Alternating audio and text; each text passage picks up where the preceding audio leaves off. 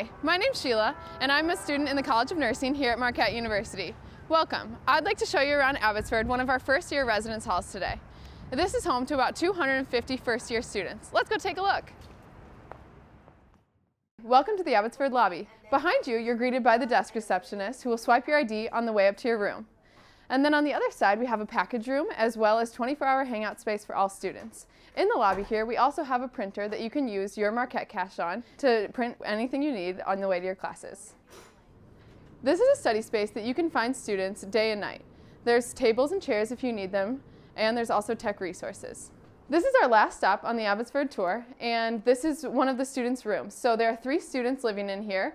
In here you can have the living area space as well as the bedroom space around the corner. There's also a bathroom and a kitchenette area as well. With that, you can maneuver the furniture around however you want to. If you want to move the beds in here and have the living space around the corner, you can do that. Otherwise, the furniture that you have in here is all wooden. You can see around you. There's a wardrobe, desk, bed, and a set of drawers. Beyond that, you can bring a futon, microwave, refrigerator, and any other furniture you wish to bring in here.